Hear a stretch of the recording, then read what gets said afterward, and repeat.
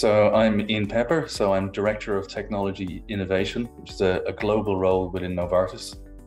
I'm based in Novartis Ireland office in Dublin, and I've been with Novartis for 8 years, having various different roles in the technology area. My current role is about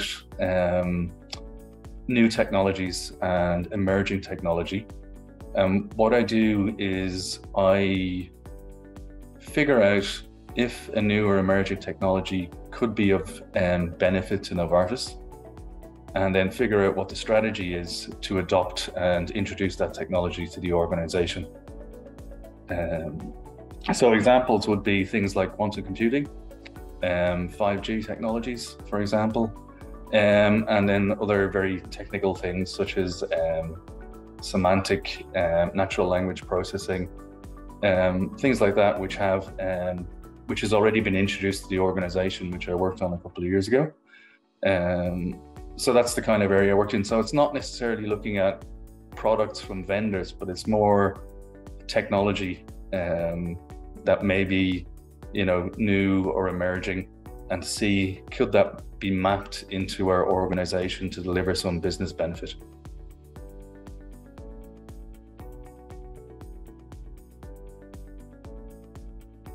Innovation means to me, I think we need to take a step back. A lot of what people describe as innovation isn't really innovation.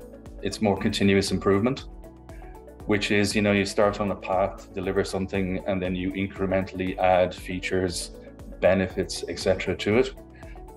When I think of innovation, I'm thinking more of what I would term, and you often see this bandied about as disruptive innovation.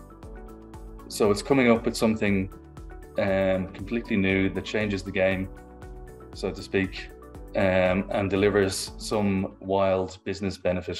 So, thinking for example, a 10-fold increase in productivity. So looking at something like that is really what I consider to be innovation.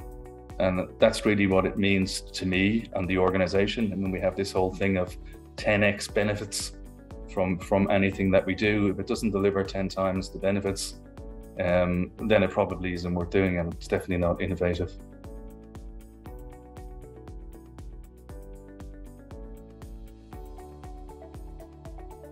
I think what you have to do is, and anyone can be innovative in an organization, but it's actually getting listened to and being able to deliver is the hard part.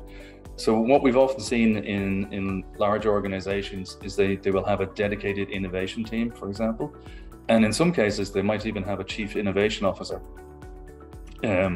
or someone who has that role. It might be the chief technology officer, has that dual hat, and that's the way. So you need buy-in from the top to do innovation at scale and earnestly.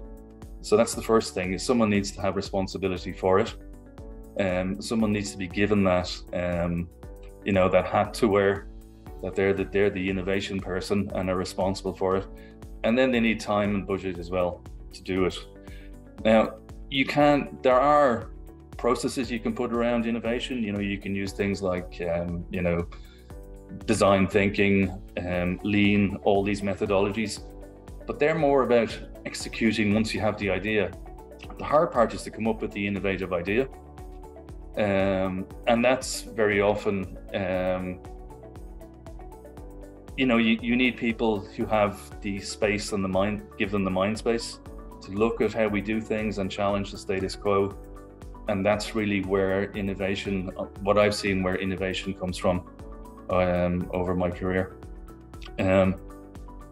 Sustainability is an interesting one. To make it sustainable, again, you need people who are delegated to do this type of work, and who are mandated to do it and bring it into the organization.